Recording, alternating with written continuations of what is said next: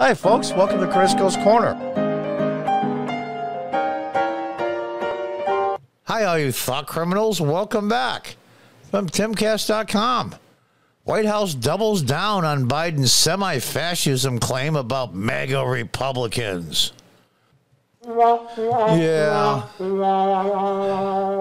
What a moron. I got to tell you the truth. You know, they said, well, you can't make fun of the press secretary because she's non-white. Yeah, you can. She's dumber than a post. And she also has, I believe it's a Harvard education. All that money pissed away. It's amazing to me. Absolutely amazing.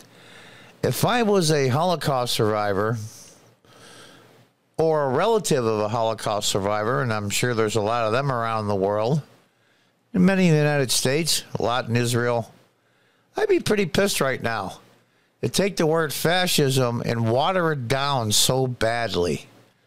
Let's read on. White House Press Secretary Karine Jean-Pierre, she's got a great name though, I'll give her that, has reaffirmed that President Biden meant what he said about his remarks, MAGA Republicans being supportive of semi-fascism. Biden made the remarks while speaking at a fundraiser at a home in Bethesda, Maryland on Thursday. What we're now seeing is either the beginning or the death knell of an extreme MAGA philosophy, Biden said. It's not just Trump. It's the entire philosophy that underpins the I'm going to say something. It's like semi-fascism. The president claimed he respects conservative Republicans, but not MAGA Republicans. When you start making people to be less human or second-class citizens, we've been down this road before. He is telling over 50 million American people that you're semi-fascist. There are not many Republicans anymore. By the way, your sitting Lieutenant Governor Larry Hogan, this is in Maryland, of course, he's a Republican can deal with. Yeah, because he's a complete rhino. Well, in all fairness, the only way a Republican can win in Maryland and the governor's mansion is to be a rhino. I respect conservative Republicans. I don't respect these MAGA Republicans. Of course you respect conservative Republicans. You've been walking all over them for decades. Spineless, gutless. It's amazing to me. The only Republicans now, the conservatives, that seem to have any guts at all, are the women. Gentlemen, when the women are carrying your balls around, maybe you ought to get them back. During Friday night's White House briefing, Jean-Pierre also asked if Biden's comments will be taken seriously or become something like the basket of deplorables, which turned into a meme. Of course it will. The press secretary also asked if Biden respects the Americans who voted for Trump in 2020. The president yesterday suggested that Republican ideology is veering toward semi-fascism. More than 70 million Americans voted for Trump in 2020. He does not respect those voters, the reporter asked. Good question. I love that. I think he was pretty clear, and the president was powerful last night. Yeah, you think Joe Biden's a powerful speaker? You got to be kidding me, right? Well, let's listen to what she has to say anyway. I'm sorry to do this to you, but maybe it's more for comic relief. The president yesterday suggested that the Republican ideology is veering towards semi-fascism. Could you just clarify what exactly does the president mean by that? And secondly, the president also said he respects conservative Republicans, but he does not respect MAGA Republicans. More than 70 million Americans voted for Trump in 2020. Does he not respect those voters? No, I mean, that's not what he said. I think he was pretty clear, and he was very powerful last night. Look, what the president said last. Joe Biden being clear? Are you kidding me? You know, I don't envy this woman because she has to defend the indefensible. But he was clear, and he spoke strongly. My God, my God. Let's listen on. Last night was that when it comes to MAGA Republicans, when it comes to the extreme ultra wing of Republicans, they are attacking democracy, right?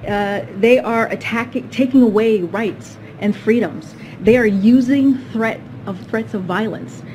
They are taking away voting rights. And he called it what it is. That's what he did. He called it what it is, and what many, we would argue, historians would agree with us on.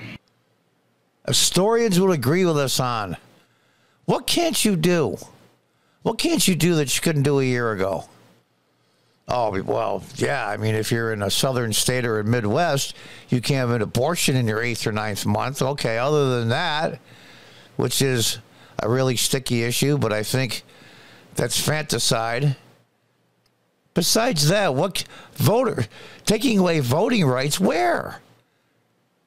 I live in upstate New York. I've been an election inspector once, and I was a city council member in the early 2000s here, council president in 2006.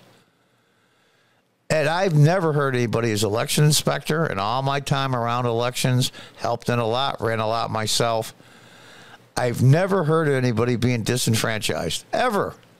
Not once. And if they weren't allowed to vote, that means they weren't qualified to vote in the area they voted in. That's it. And that extremely rarely happens. My God, my God. You can't just sit in your underwear at your kitchen table and fill out a ballot, and you're so lazy that you won't even mail it yourself. Somebody has to come around and collect it for you. Those are the people you're disenfranchising? Give me a break. People suck so bad. They are attacking, taking away rights and freedoms. Like what? The freedom to kill an unborn child? What rights? Abortion is not a constitutional right.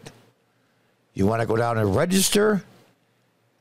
99.99% of all people have some ID in some shape, way, or form. It's amazing to me, taking away rights. The president called it what it is and claimed the historians will agree with him. Yeah, all the liberal, ultra-leftist, progressive professors in colleges. They're using threats of violence. Where? Where? And any violence that's done is so an isolated incident, it barely even counts. They're taking away voting rights. Where? He called it what it is. Because they're setting themselves up for the fact that when they lose this November, they can scream voter suppression. Stacey Abrams has been screaming that for 4 years. She still hasn't conceded the governor's race. It's amazing to me. Historians would agree with us. What historians? Tim Cass reached out to the White House press office to ask how MAGA Republicans can be considered an extreme ultra-wing of the party when the majority of the GOP voters did vote for the former president in 2020. We will update the story if a response is provided. There's no reason to respond. The president was strong. Give me a break. The guy was a crappy public speaker before he got old and he has dementia. He was a crappy public speaker that done. So I guess I'm a semi-fascist MAGA Republican, and those of you all out there are all semi-fascist too. What is that, like fascism light? In other words, you're not full fascist yet, but you're getting there. So we're going to save you before you go. It's amazing to me. MAGA Republicans, that's going to be their chant for this November. Any MAGA Republicans running for Congress are fascists, period. Especially the non-white ones, which is an amazing statement. Well, there it is. There's their strategy, folks. We'll see if it works. Until next time, goodbye and good luck.